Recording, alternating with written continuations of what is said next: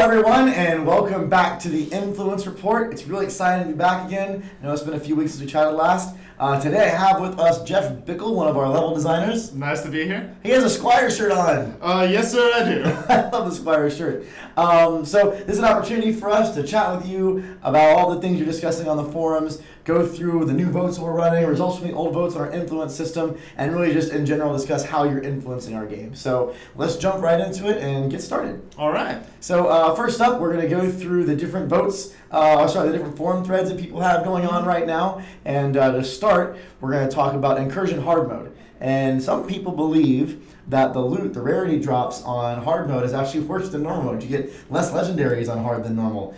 Is that true, Jeff? No, I've run some tests on this. Yeah. I've gone the editor. I've looked at both values. They are 100% completely identical. Right, which is the design, right? Right, that is intended. Right, so unless there's some really weird random bug that we haven't figured out quite yet, you're just getting hit by the random chance, and that's the way random works sometimes.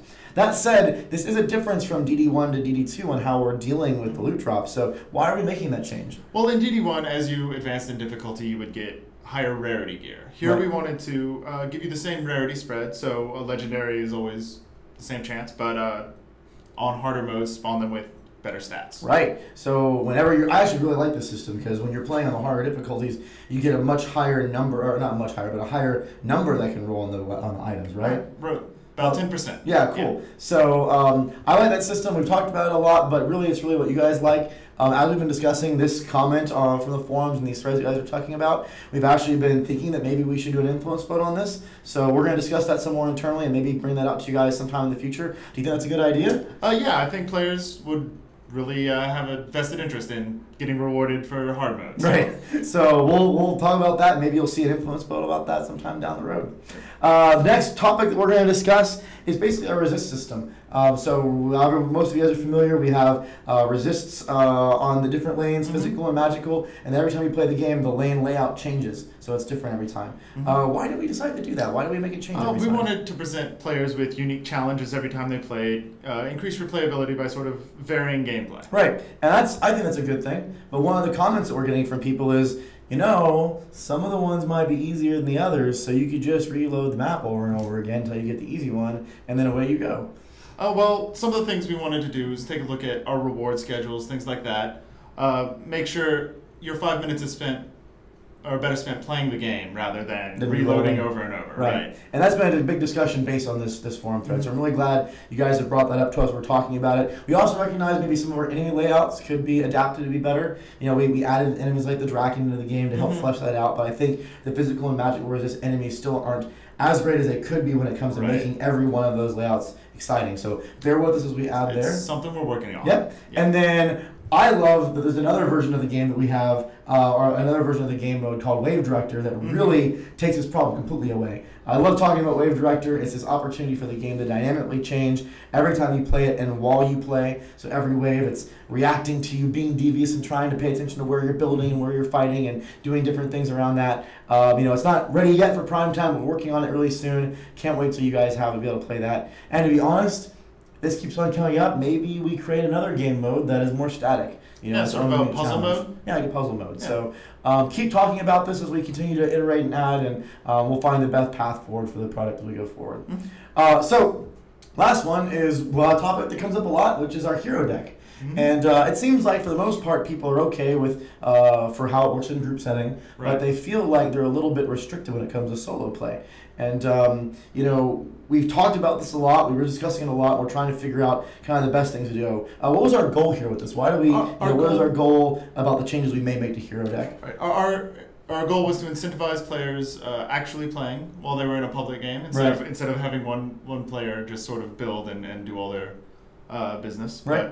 And we really don't want to penalize any different gameplay mode. We don't want to penalize people for playing solo. We don't want to penalize people for playing in a group. We want people to play how they want to play. Right. So one thing that is worth noting, and I know people have been talking about this, there is going to be a way for us to increase the hero deck size. We had always planned to do that. Right now we've started with just 3, but there's going to be a mechanism where you can go to a bigger hero deck. And then we're also going to explore ways to, like Jeff said, sustain that positive experience for group play while still facilitating the choices that people want in solo play. We're going to talk to you guys about that. We're going to find the right way to do it. And look for those iterations as we go. So we're hearing you loud and clear, and we're going to keep iterating on that until we find the best experience for all different play styles.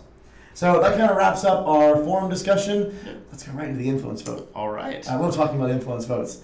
So first, let's wrap up what happened last time. Yeah. We had the incursion vote. Yep, and Griblock ran away with it. Yeah, so I have the numbers here. Tuskar was at 4,978 votes, and Griblock was at 7,984 votes. That means that it's an anagram, I think. Yep, that's an anagram. That's right. All the numbers are the same for both. But I wonder if someone did that on purpose. Like at the end, they were trying to tweak the numbers. That'd be really funny. Remember the Illuminati meme? I don't know about that. But really cool. So Griblock won. Mm-hmm. You were telling me earlier that kind of surprised you? Yeah, it did. I thought that, Tuskar had some really cool, interesting things, and Griblock was sort of hordes of enemies. Right. And, from what we got from players, they wanted to see hordes of enemies. Right. So I'm really not sure exactly when Griblock's going to be coming forward. It's on our schedule now to be the next incursion mode that we make. So stay tuned as we start working on that and hopefully releasing some stuff soon. So that's the last vote. Now let's talk about the new one. All right. And I'm really excited to tell you guys about this. Basically, the next vote is about Onslaught, which is our version of Survival. Mm-hmm. And people have been asking for this forever. Yep.